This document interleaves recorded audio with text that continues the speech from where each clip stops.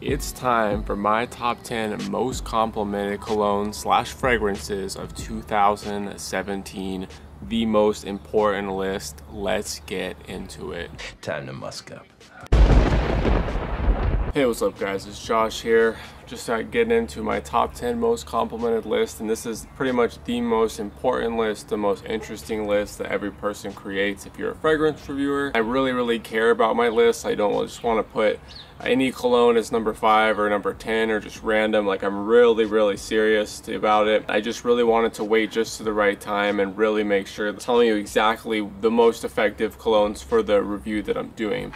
Alright guys, our 3 honorable mentions are Abercrombie & Fitch's Batch 46, Versace Eros, and Mont Blanc Individual. 3 amazing scents, but unfortunately they couldn't crack this top 10 list. They do garnish some compliments, actually a good amount of compliments, but just not as much as my top 10. This is compliments only. This is not what I think of them. 3 very solid scents. You can't go wrong with either one of them. Now on to the top 10. Number 10, Invictus Aqua. I was watching a fellow YouTuber named Fragboy Stewie, and he had this as his number 1 most complimented for this year. Personally, it didn't do that well. As you can see, I've used actually a little bit of it because I do have a lot of a clone, so the fact that I've used this much, I definitely do like this stuff. It definitely projects quite a bit. It is pretty eye-catching when you come over because it is the only Invictus bottle. It's very solid stuff. I have received a few average compliments with this one from the times that I have worn it, and I do actually like it. It has real good projection, and I think it has a really good DNA to it. I did not get anything crazy. I just got a couple average compliments with it, so that's why it's number 10, Invictus Aqua. Number 9, the infamous YSL La Nuit de l'Homme. Now, this one might be a little higher if I, had more time to test it. Again, this is literally how effective they are when I've shown them around. So because I have not owned La Nuit de l'Homme for that long, I haven't had the most amount of testing with it, and I have had more testing with something like Dolce & Gabbana's The One. Very solid stuff. I have gotten very above average reactions from this one. I've gotten so-so reactions, and I've gotten like very above average reactions. Never bad, and never like that's the best thing ever, that's like crack, I just need to smell it like over and over. I have had girls say, oh, I do like that one, or like it is a little like, a little better than I thought, but other fragrances end up standing out more to them than La Nuit de l'Homme. That's just how it's working for me, so I just want to let you guys know. Number 9, YSL La Nuit de l'Homme. Number 8, Versace Pour Homme. Now, the Versace Pour Homme you really can't go wrong with. Very solid scent. It does have really strong initial projection and almost no performance past the 2 or 3 hour mark. It is literally probably like almost nothing by the time it's 2 or 3 hours. I've worn this to job interviews, and I've worn this to work. I have a story that I've told in my other videos, but I put a bunch of these sprays on just randomly, because it's supposed to not have a long length of projection. About 45 minutes into my work shift, I'm sitting outside. I've been sitting outside this whole time.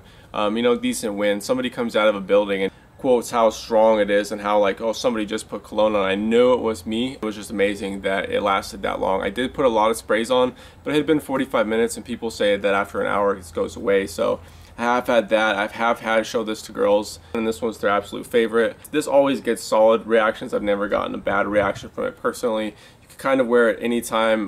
It's good for job interviews. It's good, very versatile, very solid scent. Number 8, Versace Pour Homme. It smells like a turd covered in burnt hair. Number 7, another Versace Dylan Blue. Now, Versace Dylan Blue smells a little bit like Bleu de Chanel. It smells a little bit like Dior Sauvage. It does smell a little bit like Bulgari's Aqua Atlantique as well. It's more of a modern style scent. It's kind of got a little bit of this Sauvage style roughness. It's got a little bit of this sweetness to it. It definitely is a little bit in its own direction, but it also does do a lot of other things. I have showed this to girls a lot, and more often than not they choose this one off the initial spray. But Dylan Blue just has a little bit of that. It's unique in the sense that most of the fragrances that it does smell like came out recently, so it's kind of like a new trend to smell like this, although it does smell similar to other fragrances. Girls haven't been smelling this exact scent from, say, like 2010, 2005, all the way back then. It's like, this style scent wasn't out there. So when I've showed it to girls back to back, they more often than not prefer Dylan Blue now, so I wanted to put that one higher. I was going to put Versace Pour Homme higher, but I do think Dylan Blue deserves the better spot at number 7. Number 6, Club de Nuit Intense Man. The Creed Aventus clone. I've highly hyped this one on a lot of videos. It's been on my cheap list. It's been on just about every list. Very, very good stuff. I have smelled Creed Aventus one time, and I did smell very, very similar to this. It's got a very smoky, kind of dark kind of smell to it. Very boss-like, very CEO-like. I do think it's good for the office, but it's a very take charge scent, a very masculine, you know, somewhat aggressive scent. So like if you know, that doesn't really fit you, or you're just kind of want to be like a person that just kind of goes under the radar and doesn't want to be noticed while you're at work, if that's what you want to do, I really wouldn't wear this, because this just kind of embodies like taking charge. I have gotten so-so reactions from girls. It's more of just like when I've been around them, they've acted like nice. You know, I haven't had any time that they specifically complimented me. The reason that it is on this list is twice in front of 2 of my friends. I usually wear cologne in front of all of them all the time, and to my knowledge, this is the only time I've worn a cologne around them, and they've complimented me and say, "Oh, you smell nice," or like, "Oh, damn, what are you wearing?" I also have heard somebody saying that with Aventus, right when they get into a car, that's when they get all these compliments. The time that I did is when I got into like the truck and this and that, and like I just got the, you know, this big compliment. I just like to wear it for kind of like the office situation. Very good length of projection. Smells pretty similar to Creed Aventus. Very smoky.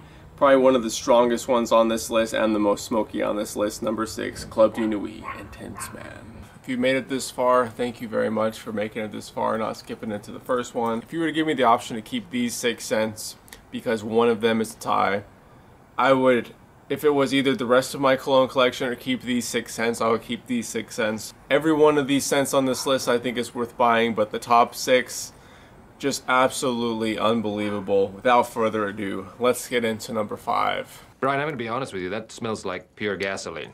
Jean Paul Gaultier's Ultra Male. One of my favorite scents of all time that I've ever smelled.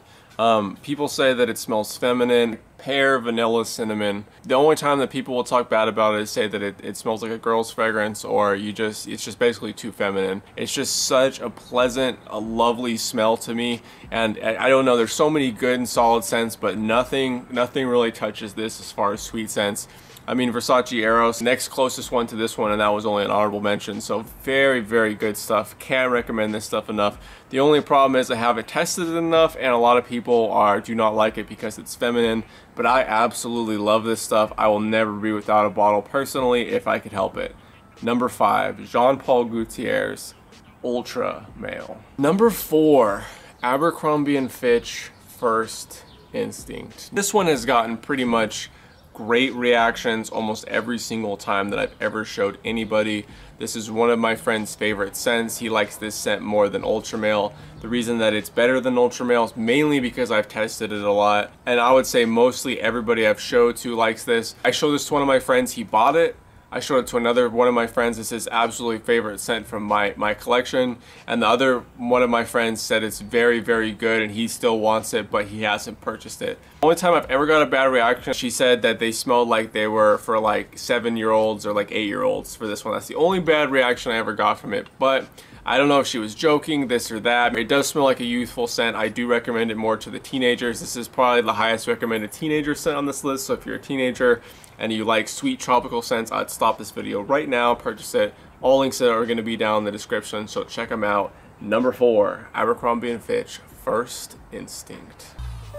Wow. Now number 3, it pains me to say this because technically it still is my favorite fragrance, and if you follow me, you know exactly what it is. And you're probably gonna be happy that it's not number 1 on this list, because then it would be a little bit boring. Number 3, Abercrombie & Fitch Fierce Intense. I need to make another whole video on Fierce, because I've made some bad videos on Fierce with bad quality, and there's just so much more information. I don't have enough time to say everything about it right now.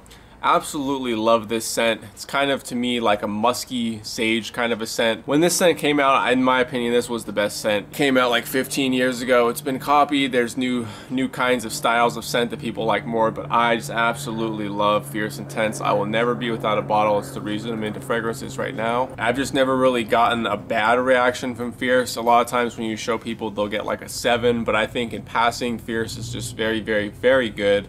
I would say Dior Sauvage kind of has the fierce kind of vibe to it of today, whereas Fierce kind of is a little bit dated. And here in the US, back in the day, Abercrombie used to spray the scent so much that you'd smell it 20 or 30 feet from the actual doors of the store. The actual uniqueness, although it was unique when it came out, was kind of blurred because everybody smells it. You kind of just smell like Abercrombie. It just, there is something to a scent that it's not just played out, that you're unique, not that like, oh, I've smelled that every time I go to the mall. Fierce Intense. It's supposed to be a stronger version of Fierce, but the regular one right now is okay. I still do like Fierce Intense a little better. It's a little stronger. Some say it's a little darker. I just think it's a little stronger, a little thicker, and it smells a little bit more high quality. The original Fierce is really good. You could get it in its place, or Mont Blanc Legend, although I like Fierce more than Mont Blanc Legend. Personally, they are very similar. Number 2, our only tie on this list. This again is for compliments only, 100%. That's why Fierce would be number 1 probably, but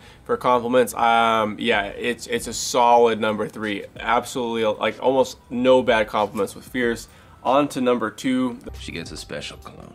CH Man Privé and the infamous Dior Sauvage. Dior Sauvage, like I was just saying, is kind of like the new Fierce as far as compliments. It just smells just absolutely amazing. I never used to like the smell, but now I absolutely love it. I mean, it's kind of this ambroxan, this bergamot, this kind of salt to it. To me personally, the ambroxan kind of gives it this kind of sexy vibe, whereas Fierce has a lot of things that give it its sexy vibe. It has ISO E Super in Fierce.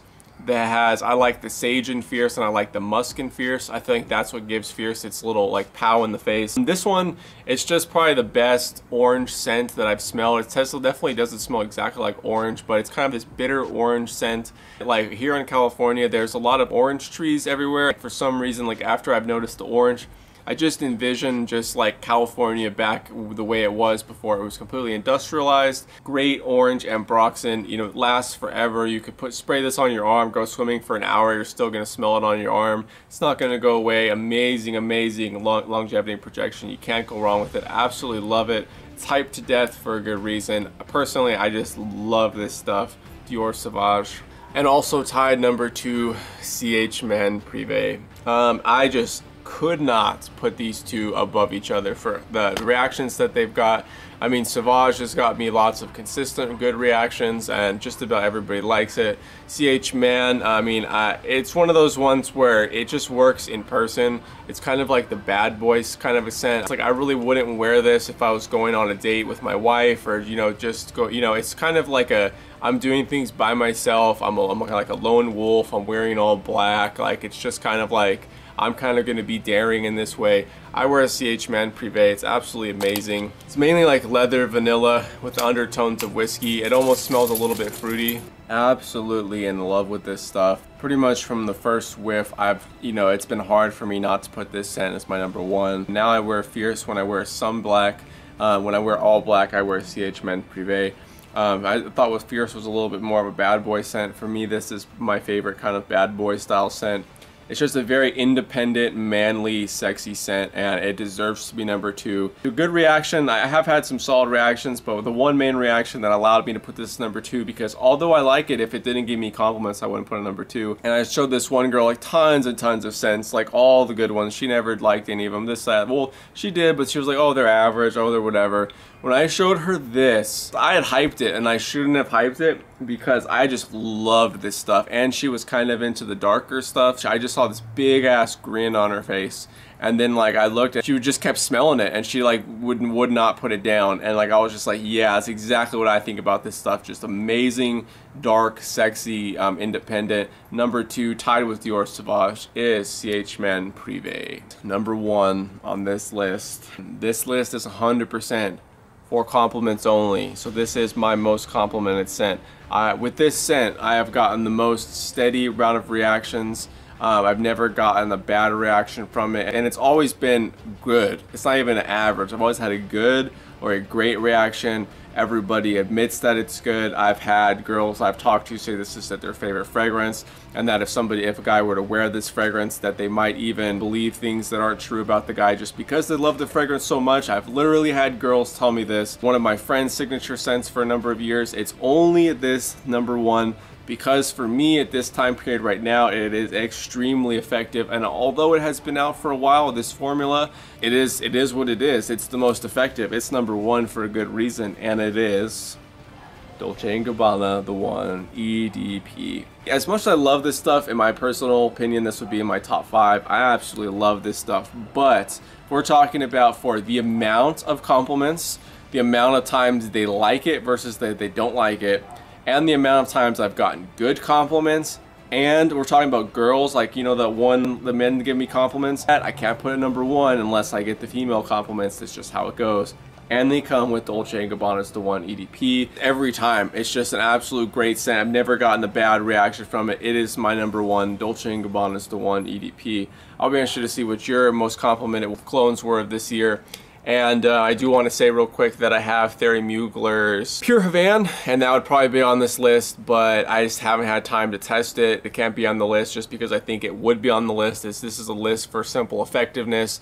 And again, the factors are when I've worn it. If there's a cologne that I've worn 5 times in the year, it's just never going to be on the top 10 most complimented for me because it just physically can't. So I'll be interested to see what you guys think of my list down below, what your guys' most complimented lists are, and what colognes you think I should check out. I'll be very interested to see down below. But anyways, guys, it's been Josh TV. Hit